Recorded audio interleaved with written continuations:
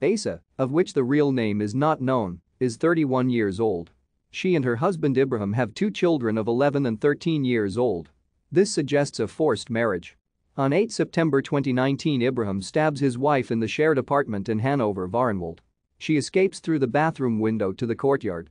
There he stabs her again. An ambulance takes the seriously injured woman to the clinic. She survives. The children witness the crime. The perpetrator flees. At first he is searched for, without a name, but with an indication that there is danger of fleeing abroad.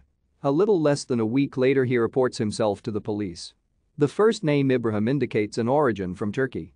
Thank you for watching this video and helping us to build a large database of stories about honor killings. Please subscribe to our channel Honor Killing.